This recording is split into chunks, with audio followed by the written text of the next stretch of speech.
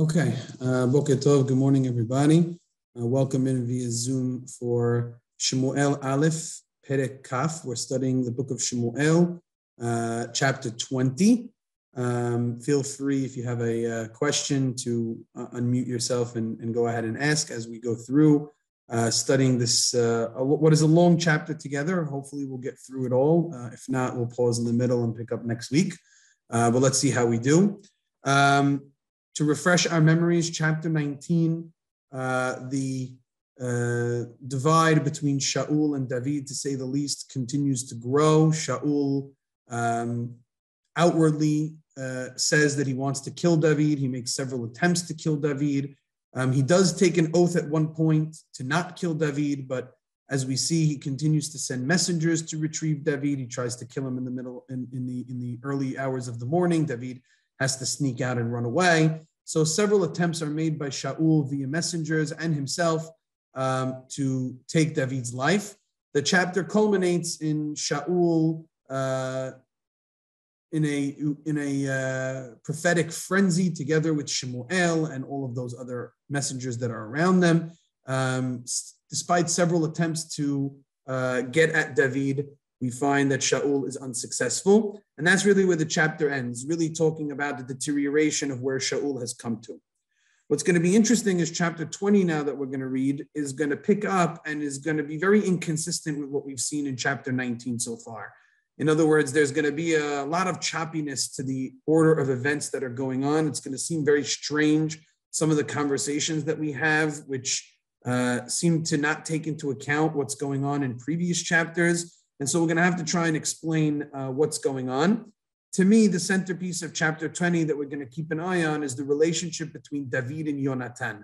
So while Shaul is going to play a role here, really chapter 20 is a turning point between the relationship of David and Yonatan and the complexities that their relationship has, given that they are a triangle between David, Yonatan, and Shaul. And really the person who we're going to focus on is Yonatan. Yonatan is stuck in the middle of a complicated relationship between him and his father and him and his best friend. And how this triangle plays itself out is going to be very interesting throughout the chapter. And we'll see where we get to, by the end of it, you'll see where the relationship sort of takes a turn. So why don't we dive right into the psukim? You can see them on the screen that I've shared with you. I'm also reading from the, as we've been doing, from the Hebrew-English Sachs Tanakh from Koren. I'm on page 687 if you happen to have that at home. Otherwise, you could follow along with me in whatever Tanakh you have or on the screen with the psukim as I go about them one by one. So the pasuk tells us, Vayivrach David min Nayot barama. We last left off with David in a place called Nayot in Ramah. That's where he was hiding out with Shemuel. And after Shaul is unsuccessful at attacking David there, David runs away from Nayot Barama, Vayavo, and he comes, but it doesn't really tell us where he comes. He just comes to meet up with his friend Yonatan. Vayomer lifnei Yonatan. He says before his friend Yonatan, Me asiti, what have I done? Me avoni, what sin have I committed? Me hatati, what crime am I guilty of? Lifnei avicha, before your father, ki mevakesh et nafshi, that he should seek my life to want to kill me. David expresses his frustration towards his friend Yonatan as to why he is being chased and desired to be killed by Yonatan's father, Shaul. Basically, David is placing a lot of the onus on Yonatan here, saying, Yonatan, why is your dad trying to do this to me? Give me an explanation. And he's putting Yonatan in a difficult spot. Yonatan, oddly enough, tries to deny Shaul's motivations. Vayomer lo, he says to him, Chalila lo tamut, heaven forbid, you're not going to die. Hine lo ya'aseh avi davar gadol o davar katon. Behold, my father is not going to do a big thing or a small thing. Velo yigle et ozni, without first disclosing it to my ears. Umadua yastir avi mimeni et davar hazeh enzot. Why would my father conceal such a matter from me? It cannot be. This is strange. Yonatan seems to be in denial about his father's actions to kill David, despite the fact that in last chapter, Shaul told Yonatan outright that he wanted to kill David and made several attempts on David's life personally and through messengers. This seems very, very odd. It almost seems as though Yonatan is not in check with reality, or needs a reality check. That I may say, right? What is he talking about? And David is equally displeased with this answer. We're gonna have to figure out what it is that Yonatan is telling David over here. He's trying to say, my father wouldn't do anything without telling me, but this seems to be oblivious to the current situation. Verse 3, Vayishava od David. David further swears or makes him take an oath. Vayomer, and he says, Yadoa yada avicha ki matzati hin be'enecha. David explains to Yonatan why his father Shaul would not tell him. He says, because your father knows that you have found favor in my eyes. He knows that we're friends. Vayomer, and he has said to himself, Al yada zot Yehonatan pen ya'atzev. I'm going to make attempts on David's life, but I'm not going to tell Yonatan, my son, because he might get upset. He'll be grieved over the fact that I want to kill his best friend. Ve'ulam chai Adonai v'chei nafshecha. But as the Lord lives and as you live, ki chefesha beni uben mavet. There's only one step between me and death. In other words, David is saying to Yonatan, Yonatan, you don't see this correctly. Your father's not going to tell you that he wants to kill me. He's going to hide it from you. He is not going to disclose it to you, because he doesn't want you to be upset over the fact that he wants to kill your best friend. But I'm telling you that it's been known to me through several attempts on my life, and maybe other officers are telling me, I'm but a step away from death. Your father really has it in for me. Verse 4, Vayomer Yonatan el David, Ma tomar nafshecha ve'e'eseh lach. So Yonatan says to David, whatever you want, I will do it for you. And now they're going to make a test to determine whether in fact Shaul indeed wants to kill David or not. And again, this seems to be very strange and not in keeping with what we've seen in prior chapters. It seems obvious to us, the reader, to every member of the story, including Yonatan himself, that his father Shaul wishes to kill David. Why all of a sudden is there ambiguity over Shaul's intentions at this point, such that we have to have a swear, and Yonatan says, tell me what to do. And we're going to see now David is going to craft another scenario, as we've seen in previous chapters, to expose the intentions of Yonatan's father, Shaul. And so this once again seems very, very odd. We're piling up questions here, but we're not giving any answers just yet. I'd like to keep reading a few Pisukim and seeing further and further how odd this chapter is. But so far, in just reading the first 4 opening verses, it's obvious to us that something is not adding up over here. Based on what we've read in the last several chapters, there's a choppiness to the flow of the events over here, and there seems to be a lot of ambiguity and obliviousness to what's happened beforehand. Let's leave those questions on the side for the moment, and let's continue reading in the Pisukim and see if after we read another section, we can maybe double back to try and find some answers. Vayomer David el Yonatan. So David says to Yonatan, Hine chodesh machar. Okay, Yonatan, tomorrow is Rosh Chodesh. Ve'anochi yashov eshev im hamelech le'echol. And I am due to sit with the king and eat. Already we should pause there. What in the world is going on? David is supposed to sit at the table of Shaul and eat with him? It's obvious that David has been trying to run away from Shaul and escape Shaul's clutches. Why all of a sudden is David supposed to eat together with Shaul at his table? Again, more bizarre language over here that is difficult for the reader to comprehend. But we move forward. So instead of sitting with the king, as I'm supposed to, says David, instead, let me go, send me away, and I will hide in the field until the 3rd evening. So they were about to celebrate Rosh Chodesh for 2 days and 2 nights. By the 3rd evening, obviously someone will come to seek out David. David is supposed to be at some point within the festivities of the king over these next 2 days, and David is not going to show up. And what do they want to see by this? Verse 6, Pasuk Vav. Im pakod yifkedeni avicha. David says to Yonatan, if your father notes my absence, ve'amarta, you should say, Nish'ol nish'al mimeni David. David surely requested for me, larutz Betlechem iro, to run back to his hometown in Betlechem, ki zevach hayamim sham lechol hamishpacha, because there they have an annual sacrifice that they perform as a family. In other words, David wanted to go back home for his once-a-year family get-together to have a korban and to eat together with them. And David requested that this Rosh Chodesh he should go back to his family to participate in that sacrifice and in that family meal. So David is saying to Yonatan to tell Shaul an excuse as to why David is not there, that he's going to go home to his family, and Yonatan gave him permission to do so. What they want to test is what Shaul's reaction will be to this. Im ko yomar, if your father should say, Tov, that's okay, good, shalom le'avdecha, may there be peace on your servant, then we know that he doesn't want to kill me.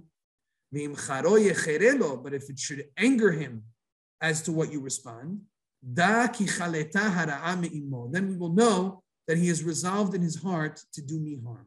So they want to test Shaul's reaction to David's absence at a meal in which he should be partaking with the king. Again, it is still not clear to us why David would be in the house of Shaul to begin with. Perhaps these events happened earlier. It's very, very difficult to understand. Verse 8, Ve'asita chesed al avdecha, you shall perform kindness with your servant, ki bibrit Adonai heveta et avdecha imach, since you have taken a covenant together with your servant. Let's not forget that several chapters ago, Yonatan and David struck a berit, a covenant with each other, that they will remain loyal to each other, despite the fact that they probably anticipated some tension going on in this triangle between Yonatan, David, and Shaul. V'im yesh bi avon hamiteni ata. And if I should be guilty of something and have transgressed something, then David tells Yonatan, you put me to death. But to bring me to your father, why should you do such a thing? A very, very strange line on the part of David towards his best friend, Yonatan. You put me to death if I've done anything wrong, but don't bring me to the hands of your father? What a strange thing for David to say to Yonatan. It's almost as if David shows a little bit of suspicion in Yonatan. Maybe a sense that Yonatan might be cracking at the demands of his father. Maybe Yonatan is not as loyal as we once thought, despite the berit. We don't know exactly, but it sounds as if David is putting a little bit of pressure, a little bit of concern at where exactly Yonatan's loyalty, in fact, lies. To which in verse 9, Yonatan responds adamantly, Vayomer Yonatan Chalila lach. Yonatan says to him, I refuse for you to speak that way. It's Chalila. Heaven forbid that a person should speak like that to somebody who made a covenant with him. If I indeed learn that my father's patience has run out with you and he desires to put you to harm, would I not tell it to you? Of course I will tell it to you. In other words, it sounds as though David is saying to Yonatan, I'm not so sure I could trust you to tell me if your father indeed wanted to kill me. Where does your loyalty 100% lie? And Yonatan unequivocally tells David, if I should uncover and expose my father's plot to harm you, I will, of course, go ahead and tell you. David seems unconvinced, however. Vayomer David el Yonatan. David says to Yonatan in verse 10, Pasuk Yod, Mi agidli, but who is going to inform me? O mi ancha avicha kasha. Who is going to tell me if your father answers you harshly? In other words, David seemingly recognizes Yonatan, you might not be in a position to really be able to tell me. Is this something you could really tell to me?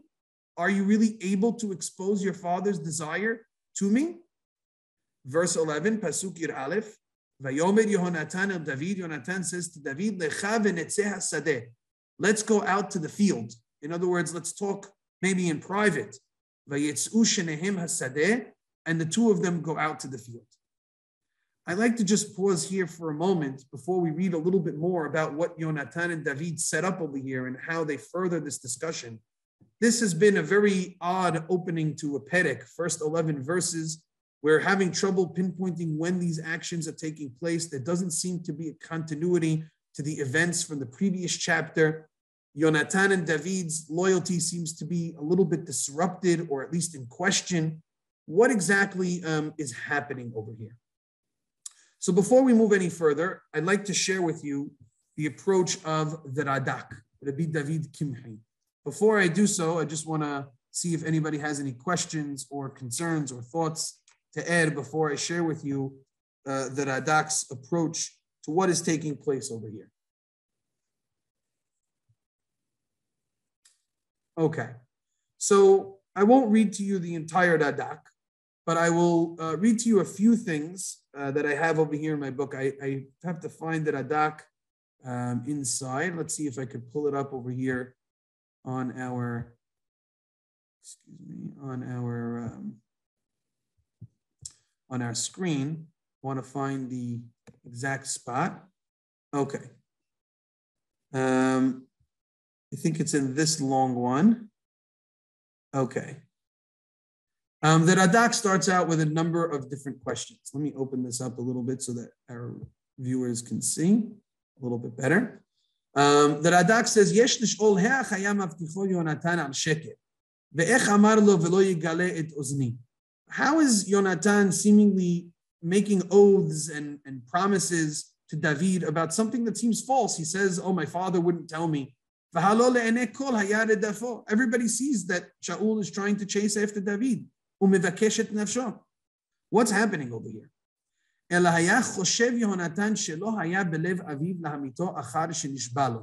Yonatan believes his father's oath that he took in last chapter that Shaul refuses to kill David.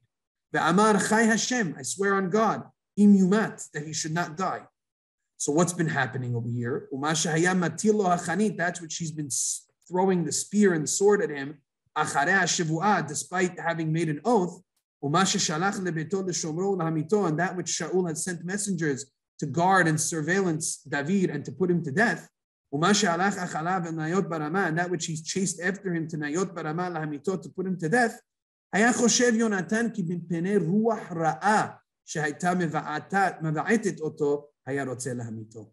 Yonatan is compartmentalizing his father's actions.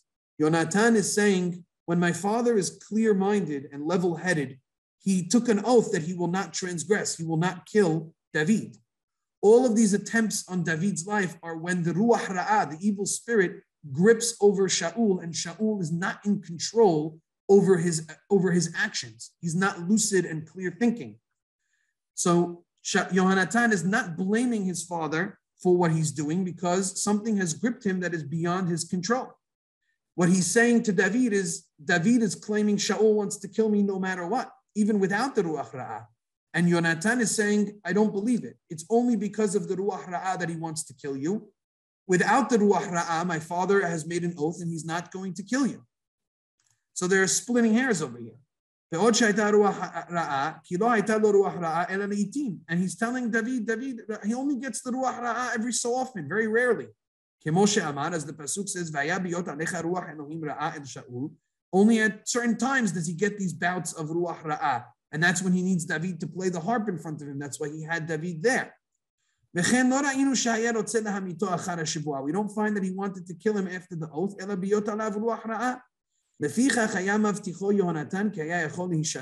So that's why Yonatan is coming and promising David that he can protect David from Shaul. Why? Yonatan says, I can hide you around and I can keep you away from my father as long as I see that he has a ruach ra'ah. What about the fact that David is his harp player? Even though David is usually playing the harp in front of him at that time, Yonatan says, I'll keep a closer eye on my father and make sure that he won't come against you. But Shaul indeed wanted to kill him, even without the ruach ra'ah. And in here lies a shift according to the Radak, that in fact Shaul now has in his mind, even when he's thinking without ruach ra'ah, that he wishes to kill David. And so we may not see again the ruach ra'ah come on to Shaul when he wants to kill him. We may just see Shaul chasing after him to kill him regardless of the ruach ra'ah. Shaul, however, was concealing that thought from his son Yonatan, because he took an oath, that Yonatan would not be grieved. So this is at the heart of the conflict between David and Yonatan. According to the Radak, if we summarized it, the Radak is saying that the difference between Yonatan and David is they both know that Shaul has made attempts on David's life. That is not something that is hidden from them. Nobody is oblivious to that fact. However, the question is, what's been the motivation to attack David? Until this point, Yonatan understands that it's just the ruach ra'ah and that Shaul's oath that he has taken to not harm David is applicable even in this situation as long as there's no ruach ra'ah. To which Yonatan promises he's going to keep a closer eye on his father and protect David from Shaul and the ruach ra'ah, even when it should be upon him. And apparently this was enough to perhaps convince David to come back to the palace of Yonatan, of Shaul, and to be with him, despite the fact that he knew that he wanted to kill him. To which David is now growing more and more suspicious of Shaul, feeling as though Shaul wants to kill him, not simply because of the ruach ra'ah, but because he has it in for him. And that is what they're trying to figure out now. What they're trying to figure out, as opposed to the previous chapters, is does Shaul have intentions to kill David, regardless of whether there's a ruach ra'ah, or is it just the ruach ra'ah that's motivating him? And as a result, one just needs to protect David during those rare moments of ruach ra'ah, otherwise he can still coexist together with Shaul. This is the fundamental debate that the Radak says is going on here in this chapter, and it helps us to put together a little bit of the story that's taking place over here. Tell me if the Radak makes sense, if you find questions here, if anything bothers you, if that explanation is satisfactory.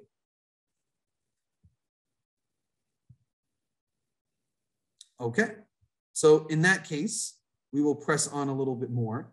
I believe, however, that Radak's explanation is a good one, but it does lack some pizzazz to it. It does lack a little bit in that we don't really see it so much written here about the ruach ra'ah. His whole explanation really depends on how we understand this ruach ra'ah situation, but it's not really mentioned over here. And Yonatan has to take on another oath and another berit. Why does he need more oaths? Why is what we've done in the previous chapters not enough? It seems as though there's a little bit more here that the text wants to teach us. I believe what's really at the heart of this, more so than just the what does Shaul think, what does he not think, is it ruach ra'ah, does he want to kill David? I don't think that Shaul is the centerpiece of this chapter. I think that the centerpiece of this chapter is Yonatan and David. What's happening here is that the story is now being told from a slightly different perspective. Until now, the story had been told as Yonatan is the driving force about figuring out what's taking place behind the scenes with Shaul and David, and he's been the advisor to David about what to do. And in this chapter, it switches. Now, all of a sudden, Yonatan is saying, tell me what to do and I'll do it. Yonatan is the reactor. He is not the proactor. The proactive person in this chapter is David. And David is the one who wants to uncover a little bit more about what's going on.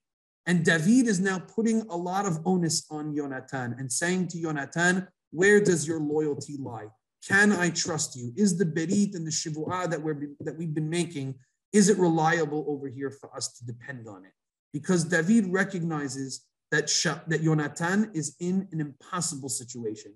Yonatan has to balance between his loyalty to his father and the love that he has to his father and the natural honor and kavod that he has to show towards his father.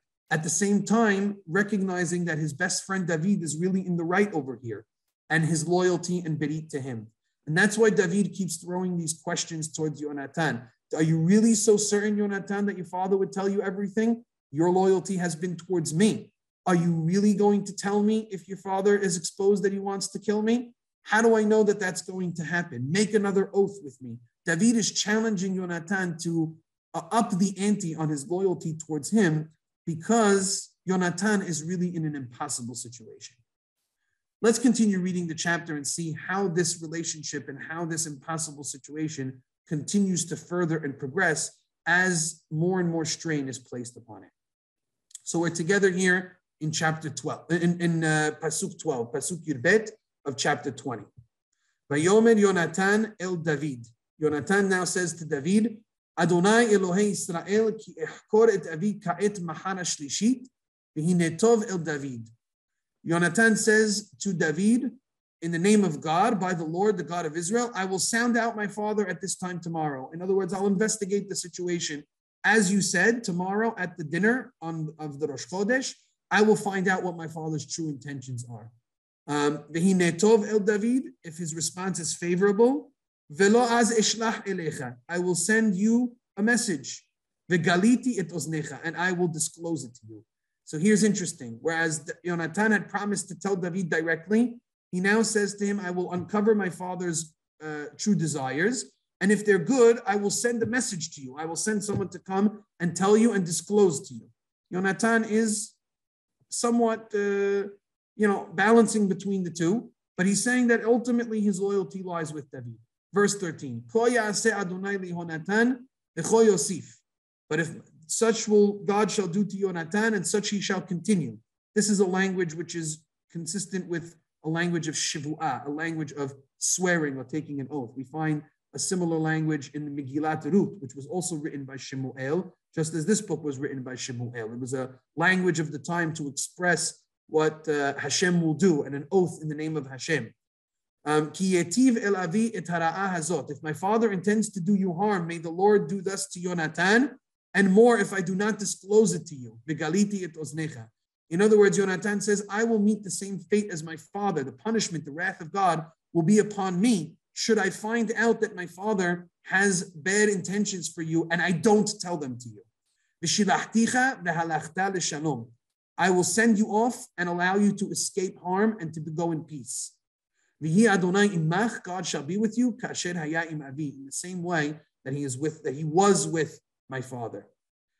Just take a step back for a minute and think of the emotion in Yonatan's heart as he says those words, that God should be with you the way he was with my father. Notice the past tense, was with my father. You can hear almost the voice of Yonatan crack, the heartbreak that he experiences in saying to this, that while his loyalty is pledged to David and he promises to disclose everything to David, and he blesses David that Hashem should be with him, it was Hashem should be with you the way he was with my father. There's a sense of lamentation over there, of mourning, of grief on the part of Yonatan of what could have been for his father and for him had his father stayed true to the word of Hashem and not deteriorated to this point. Despite the fact that Yonatan is saying he's going to send him messengers, we see Yonatan's loyalty is with David. Verse 14, Velo im odeni chai, nor shall I fail to show me the Lord's faithfulness while I am alive, nor when I am dead. Velo im odeni chai, velo ta'aseh imadi chesed Adonai, velo amut. Notice the words velo happening a lot over here. Yonatan is speaking in double negatives. Velo im odeni chai, velo ta'aseh imadi chesed Adonai. If I do not remain alive, God will not do any chesed with me, which means if I remain alive and true to you, God will do chesed. Velo amut, and if I will not die, velo tachrit et hastecha mi'im beti ad olam. Your kindness will not be cut together, will not be severed or detached or discontinued with your offspring for all eternity. In other words, what Yonatan is saying to David is, as long as I remain alive, Hashem will do chesed together with me and with you, and we will be bonded together. As long as I do not die, our bond will never be cut, neither with us nor with our children. So now the oath is extending not only to David and Yonatan themselves, but also beyond that to their lineage and to their children. Neither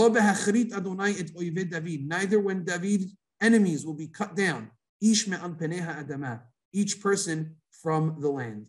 And this is a painful statement for Yonatan to make, because who is Oived David? Who are the enemies of David? Right now, there's only one. It's Shaul, Yonatan's father, whom he knows will eventually be cut down and destroyed for seeking to harm David, the next king of Am Yisrael. What Yonatan is expressing over here is a little bit of fear from himself. Yonatan wonders back to David, as much as David is challenging him about where his loyalty lies and whether Yonatan will remain true to David. Yonatan fires back a little bit here, underhanded towards David. And he says, David, will you guarantee that when you become king, you will not seek to cut me down?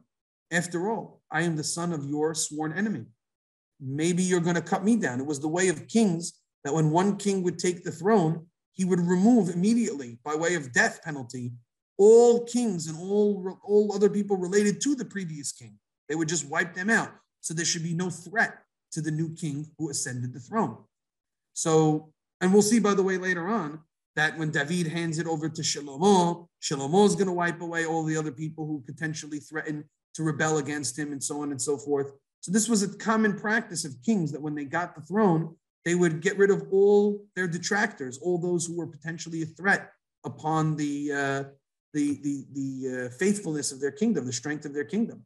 So Yonatan says to David, do I have your oath back towards me, that as long as I'm alive, you'll do kindness with me? that as long as I'm not dead, you will not cut off your kindness together with me and my children, that you will consider me to be a part of your kingdom? Do I have that from you? And in fact, he does, because in verse 16, Vayichrot Yonatan in Bet David, Yonatan and David make a covenant with each other, but not just with each other, in Bet David, with the house of David. In other words, this is a covenant that's going to extend beyond just David and Yonatan themselves, but also to their children. Ubikesh Adonai miyad oivei David, and may the Lord requite the enemies of David. Verse 17, Vayosef Yonatan nehashbia et David. Yonatan continues to cause David to take an oath, be'ahavato oto, because of the love that he had for him. Ki ahavat nafsho ahevo, because they had a true love. He loved him as he loved himself. So this section sort of ends over here with a hard conversation between Yonatan and David, a difficult conversation between true friends with each other, friends who have a complex relationship because of the noise surrounding them, because of the people they're related to, because of the challenges that they're currently facing. Can their friendship, the bond that they have, withstand the tension that is being placed on it by the fact that David is Yonatan's best friend, his mortal enemy is Yonatan's father? How will they respond to this? And the tensions that you can see are there, each one kind of concerned about the other. And finally, the section ends with Yonatan pledging his utmost loyalty to David, and David cutting an oath with Yonatan, not just himself, but also with their lineage, as a show of the love that they have for each other, and that their bonds will continue to endure. And so that's what I think is at the heart of this chapter. And that's what is going to continue to be at the heart of this chapter. We've only read about half the chapter, but already I think the major theme of what this chapter is all about is very evident. It's all about not so much the continuity of events that's going on. And it's not really about Shaul's pursuit of David.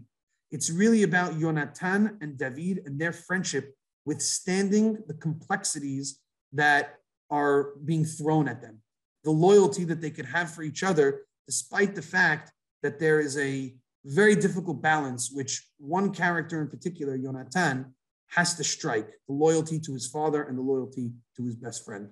We will see this continue to develop in the chapter. And unfortunately, I will present at the end why Yonatan is a torn character and why ultimately he makes a choice in the eyes of the rabbis that they were not pleased with. Let's go to verse 18. Verse 18, for the next several verses, we're going to talk about the narrative about how they exposed Shaul's true intentions. And we already saw that David put forth an idea about exposing it at the Rosh Chodesh ceremony, the Rosh Chodesh festivities. And we're going to see Yonatan is going to reiterate that, but he's going to add in a few details about how he's going to inform David. Let's read through it quickly. Yonatan says to David, tomorrow is Rosh Chodesh, as you said. And as you told me, you will be missed when your seat remains vacant. I'd like to just point out before we continue reading, these words, Machar Chodesh, are the source for why we read this part of the chapter anytime Rosh Chodesh falls out on a Sunday. If Rosh Chodesh falls out on a Sunday, so then on Shabbat, which is the day before, the Haftarah for the Parashat Shavua will be this section of chapter 20 of the book of Shemuel, because this section opens with the words Machar Chodesh. So the rabbis instituted that anytime Rosh Chodesh is on a Sunday and we get the whole congregation together to read the Torah and say the Haftarah on Shabbat, the way we sort of announce that tomorrow is Rosh Chodesh to everybody is by reading this Haftarah, which is Machar Chodesh. Tomorrow is Rosh Chodesh. It really doesn't have much to do with Rosh Chodesh. Rosh Chodesh plays a very side role in how this is going to take place. It just happens to be that this whole thing is exposed at the Rosh Chodesh meal, but because of those words, Machar Chodesh, that is why we read this Haftarah when Rosh Chodesh falls out on Sunday. So next time you're in shul, you'll note it. So Yonatan tells David, Machar Chodesh, tomorrow is Rosh Chodesh, your seat is going to remain vacant, and the situation is going to unfold. Verse 19, Pasuk Yutet, V'shilashta tered me'od. So the day after tomorrow, V'shilashta is from the word shalosh, the day after tomorrow, on the third day, go down all the way, Ubata el hamakom asher nistarta sham, and come to the place where you're going to go into hiding, beyom hamaaseh, where the event is going to take place. V'yashavta etzel ha'evin ha'azel, and you're going to stay next to what is called the Evin Ha'azel. The Evin Ha'azel is a stone that we are familiar with. Earlier in the book of Shemuel, it was a place where the Jewish people made a conquest and they vanquished the Pelishti armies and chased them back all the way to Evin Ha'azel. Verse 20. Va'ani sheloshet hachitim tzida oreh. Yonatan, who we've seen already, is a very clever individual when it comes to coming up with signs. We saw him have a sign earlier when it came to conquering the Pelishti. He made this whole sign for himself. We saw that he made a sign in the last chapter. In this chapter, he makes another sign to try and communicate something to David in an inconspicuous way. What is his sign? He says, I'm going to shoot 3 arrows in the field, l'shalach li lematara, as though I were shooting at some kind of a mark. In other words, in a very inconspicuous way. And typically when a person did arrow practice in the field, he would have an arms bearer who would accompany him to retrieve the bows and arrow. In verse 21, Pasuk Kaf Aleph, V'hine eshlach et hana'ar, he says, I'm going to send the young man, lech metzah et hachitzim, to go and find the arrows and bring them back to me, retrieve them. Im amor omar lana'ar, if I should say to the lad, hine hachitzim mimcha v'henna, the arrows are on this side of you, they're just past you a little bit. Kachenu, go and grab them. What should you do? Vavoa ki shalom lecha. You can know that you should come out of hiding and come because there's peace for you. Ve'en davar, there's no issues. Chai Adonai, as the Lord lives, I swear by the name of God. Ve'im ko yomar, but verse 22, im ko omar la'enem, if I should say to the young lad, hine hachitzim mimcha v'hal'a, the arrows are beyond you, you have to go chase them very, very far, lech, then that's a sign to you, David, that you should run away and escape. Perhaps the sign of being far versus close. Close means you could stay close and you could come in and have hiding. Far means you have to go away, far and run away. Kishilachacha Adonai, because God has sent you away. Verse 23, V'hadavar asher dibanu ani va'ata. And as for the promise that we made to each other, Hine Adonai beni ubenecha ad olam, may the Lord be a witness between you and me forever. So Yonatan crafts this interesting way about how he's going to inform David of the results of the test of Shaul and his intentions vis-a-vis David. That was really the thing that was preying on David's mind. How could he trust Yonatan was one of his big deals, and how could he make sure that Yonatan will tell him and inform him? After all, David is sensitive to the fact that Yonatan, once Shaul tells him that he wants to kill David, Yonatan is going to have a hard time getting together with David and having a conversation. At that point, he cannot go against his father's words and his father's wishes to be in private and have a conversation together with David alone. It's going to be too difficult for them. David is respectful of the fact, or practical, realistic about the fact that once Shaul tells Yonatan he wants to kill David, Yonatan will not be able to converse with David anymore. He will not be able to have an intimate relationship with David anymore. The tug of war between David and Shaul will be too challenging. Or he doesn't think, maybe Yonatan could do it if he wanted to, but he doesn't expect, perhaps, Yonatan to defy his father and have a meeting in private with David. And so Yonatan himself, recognizing this, develops a code, develops a way in which he's going to inform David about Shaul's true intentions without having to converse with him from this day forward. Yonatan, in fact, gives in to that idea that David has of him and is basically saying, yes, David, this is how I'm going to have to tell you. I will inform you and I will tell you the truth because I'm ultimately loyal to you. But Yonatan almost here has to play a double agent. He has to walk this fine line and therefore has to come up with this very convoluted way of inconspicuously telling David that his father does or does not want to kill him. Questions or comments or thoughts up to this point?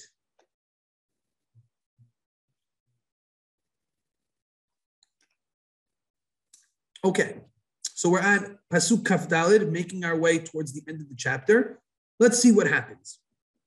ויסתה דוד בשדה, ויהי החודש, וישב המלך אל הלחם לאכול. David goes and follows Yonatan's plan. He hides in the field, and Rosh Chodesh arrives, and the king sits at his table to eat his bread together with all his companions. Verse 25, Vayeshev HaMelech al Moshavo kefa'am befa'am. The king took his usual place in his seat, as he did time and again. El Moshav Hakir, his seat was usually by the wall, apparently. Not clear why that detail needs to be there. Vayakom Yonatan Vayeshev Avner mitzad Shaul. Yonatan gets up and he sits next to Avner, and Avner is next to Shaul. Vayipaked mekom David, and David's place is left vacant. David is not there. Once again, David apparently had a spot still remaining in Shaul's place to be able to eat, because it has not been exposed yet that Shaul wants to kill him despite not having a ruach ra'ah. So they see that David is not there. Verse 26, Shaul doesn't say anything on that day. He gives him the benefit of the doubt. Ki amar mikrehu, it must be accidental. Bilti tahorhu, he must not be pure. Ki lo tahor, because he's not pure. So there's an interesting little statement there, right? You could understand this simply that Shaul was saying, oh, he's not tahor. In other words, they only ate the Rosh Chodesh, Korban, and things like that in a status of purity. So it happens from time to time. A person becomes accidentally impure and cannot partake of the holy meal. And so you could say that Shaul is saying, okay, he's bilti tahor, lo tahor, he's not cleansed. Or I like to read this a little bit more like there was a subtle criticism over here. He's saying bilti tahor, yeah, he's probably not tahor. He's probably not taking. You want to know why? Because he's not really a pure guy. He's not tahor. There was a criticism here. Shaul, sort of backhandedly criticizes David while making a statement that could be understood one way or the other. So Shaul gives him the benefit of the doubt, but also sticks a jab at David, in my opinion, saying that, it's probably that he's tahor, he's not tahor, he's tameh, because he's not a tahor guy.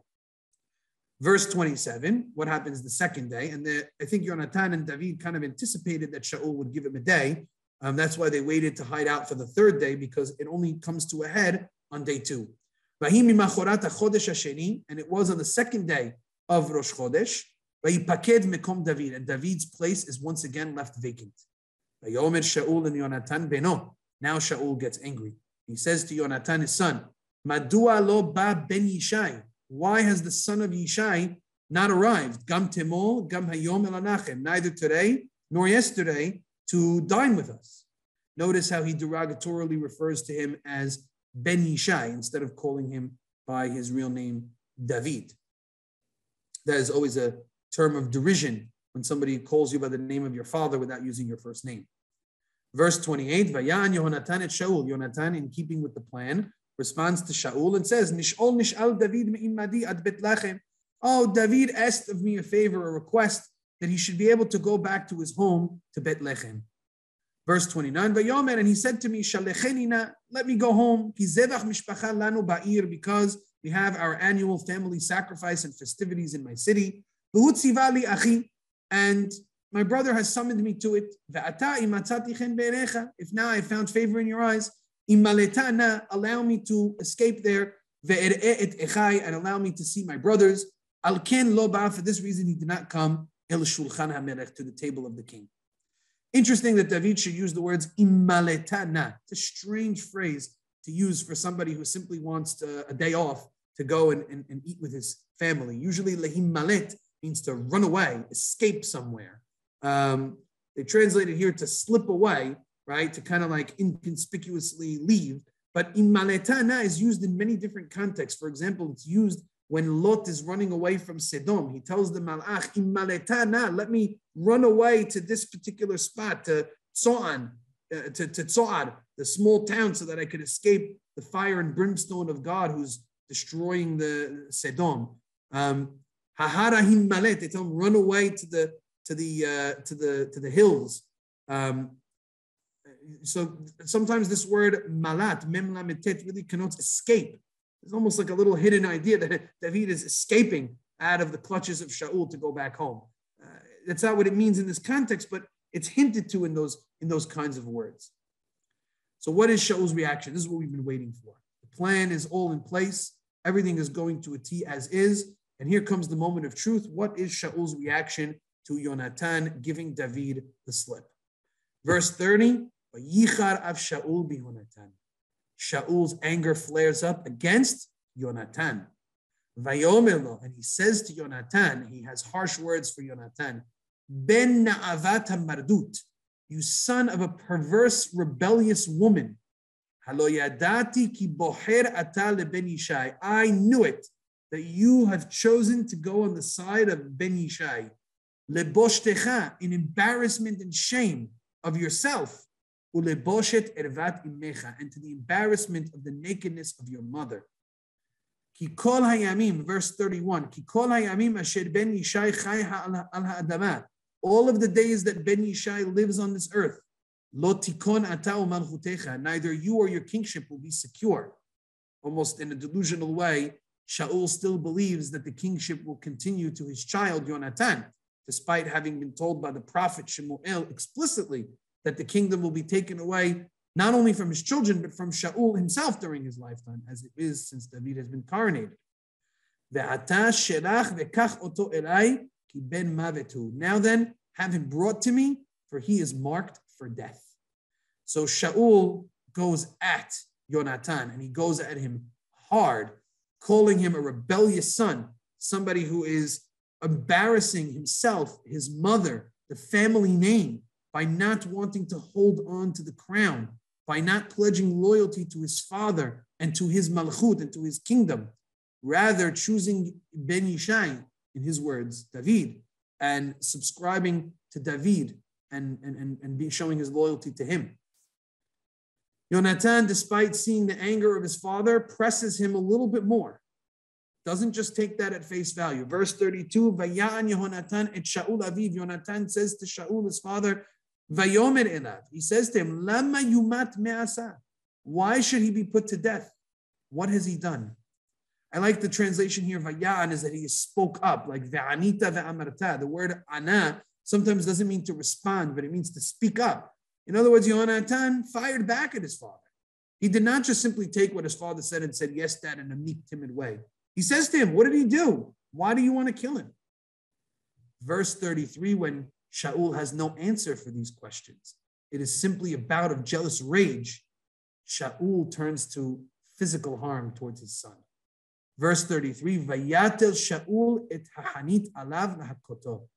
At that statement, it enraged Shaul. He threw the spear at Yonatan, his own son, to kill him. Similarly to what we've seen in the previous two chapters that he tried to do to David. Once again, he misses. Here it doesn't say that Hashem helped him, although maybe it is that Hashem helped Yonatan in the same way that he helped David. Maybe Shaul missed purposely despite throwing at him. Maybe it was just a scare tactic. Not 100% clear. But one way or another, it definitely puts Yonatan on the spot.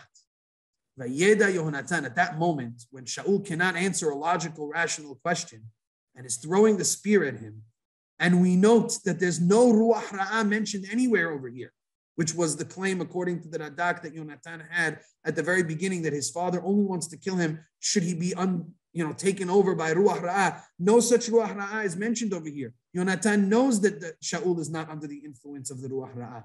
When all of that comes to a head, Yonatan knows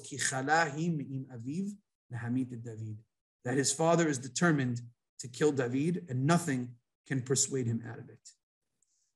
At this point, Yonatan shows his loyalty to David. Verse 34, Vayakom Yonatan me'im hashulchan b'chori af, v'lo achal b'yom hachodesh hasheni lechem ki ne'etzav el David ki hichlimo aviv. Yonatan rose from the table in rage. He ate no food on the second day of the Rosh Chodesh meal. He walks out of the meal, out of the banquet hall, without having touched his food. Ki ne'etzav el David, because he's grieved about David, ki hichlimo aviv, and because his father had humiliated him in public over the fact that he chose David and attempted an attempt on his life in public in front of others. In here, the chapter comes full circle. Notice the word ne'etzav, because he was grieved about David. Don't forget that David had told Yonatan earlier in the chapter. I believe it's all the way up at the beginning. When Yonatan told David, no, my father would never do anything without telling me. Look at this word again. The word I believe he uses is Ye'atzev. Here it is in verse 3, all the way back at the beginning of the chapter. I scrolled up. David tells Yonatan, Yonatan, I'm not so sure you should be so confident that your father wouldn't tell you, that your father would tell you everything. I think there's a reason he wouldn't tell you. Al yeda zot Yonatan pen ye'atzev, lest he be grieved. And in fact, that is exactly what happens.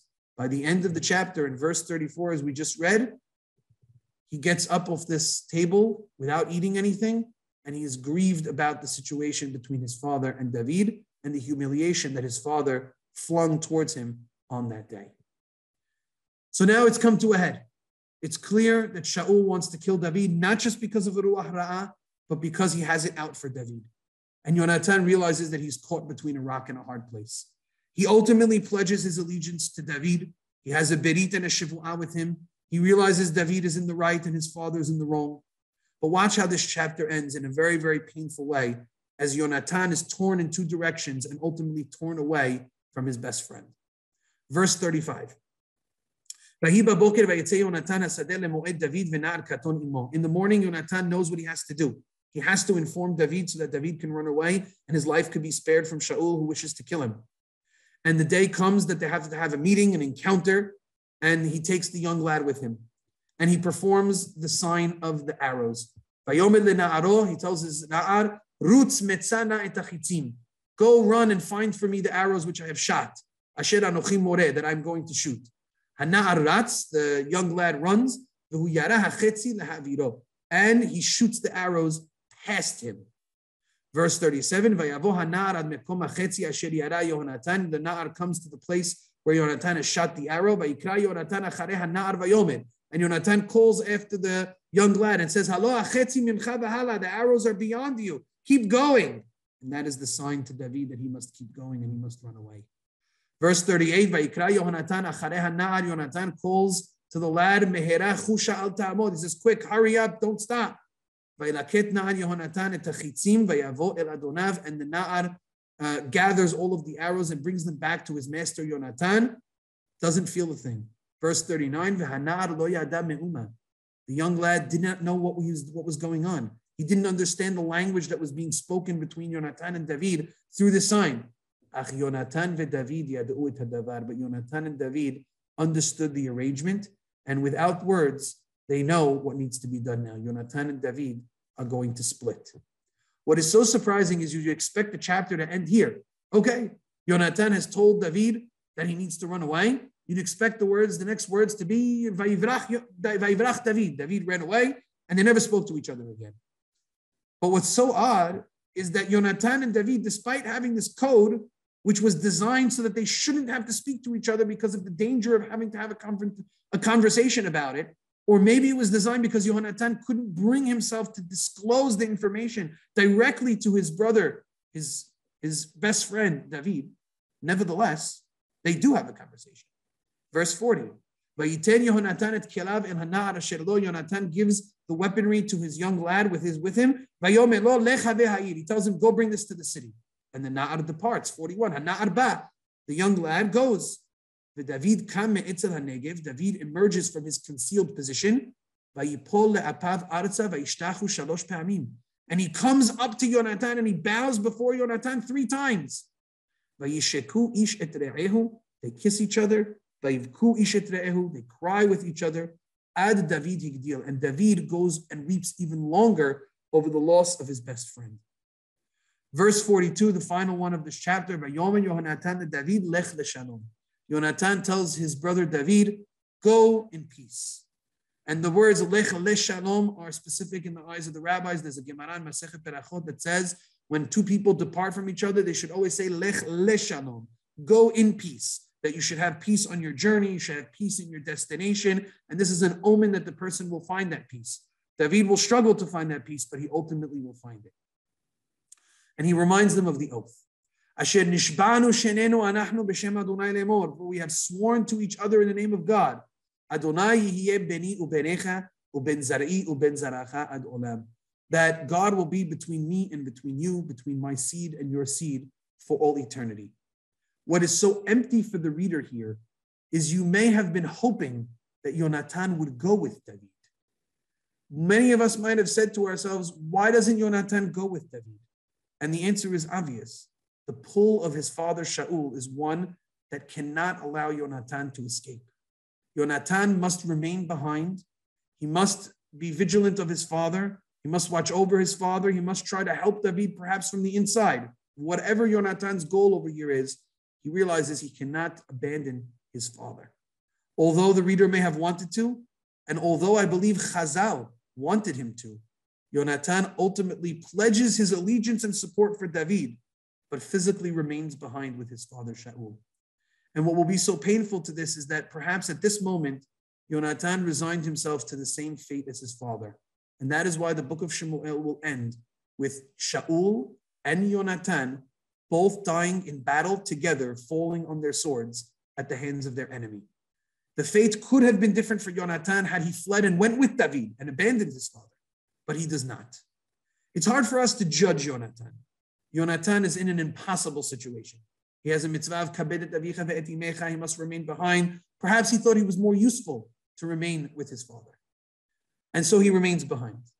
But there's a very painful statement that the rabbis make in the Gemara Masechet Sanhedrin, Daf Kof Daled Amud Aleph. And the rabbis say over here, what we'll see in the next chapter is an unfortunate situation in which David seeks refuge in a place called Nov, Ir HaKohanim. And eventually Shaul will murder everybody in that city for David having taken refuge there. And the rabbis say a very painful line. They say the following. I'll read to you the line. Amar Rav Yehuda Amar Rav. Rav Yehuda said in the name of Rav, Ilmale hilvahu Yonatan David. Had Yonatan only escorted David with shte kikarot lechem, with 2 loaves of bread, lo nehergad Nov ir haKohanim. The city of Nov, which was full of Kohanim, would not have been massacred because David would not have needed to seek refuge there. Velo nitrad doeg ha'adomi. We would not have had the debacle with doeg ha'adomi, which we'll read about. Velo neherag Shaul u'shloshet banav. And Shaul and his 3 sons would not have died altogether in battle.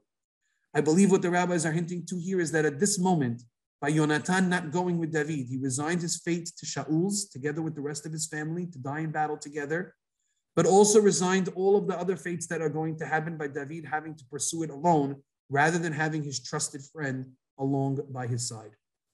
I believe that this story leaves us a little bit empty and feeling a little bit sad, because we know how powerful the bond of friendship is here. We know how powerful it is for David and Yonatan, and we see the loyalty that they pledge to each other. And what Yonatan does is far and away more than anybody would have expected him to do. Yonatan pledges unwavering loyalty to David in the face of what could be his own kingdom. His father Shaul even tells him, you chose David and you are rejecting your own kingdom. But Yonatan does not waver. Yonatan is steadfast in his loyalty to David. But that loyalty, because of the tensions pulling him in both directions that we often experience in our own lives as well, unfortunately block and prevent Yonatan from being able to go all the way.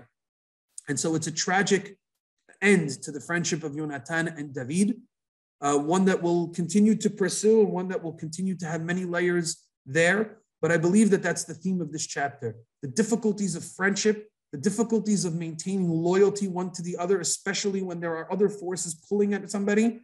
I think we can learn a lot from Yonatan and David and their unwavering loyalty to each other, but also how sometimes life just puts you certain circumstances that you cannot get away from and certain things that you cannot abandon. And as a result, tragedy does in fact ensue. So that concludes for us chapter 20, a difficult chapter to read and one that continues to pull many, many twists in the plot of David, Shaul, and Yonatan.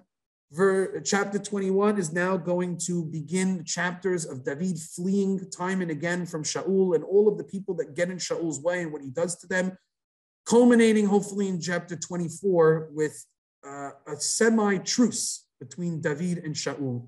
And so the chapters from here on in are going to deal with the continued complexities of David and Shaul's relationship, his pursuit of him, and how David will eventually win him over to be able to take his place as the next true king of Am Yisrael. Questions, thoughts, ideas, comments before we say goodbye? Okay, in that case, thank you all for tuning in. I appreciate it. Have a wonderful day, and we'll see you back next week, hopefully live.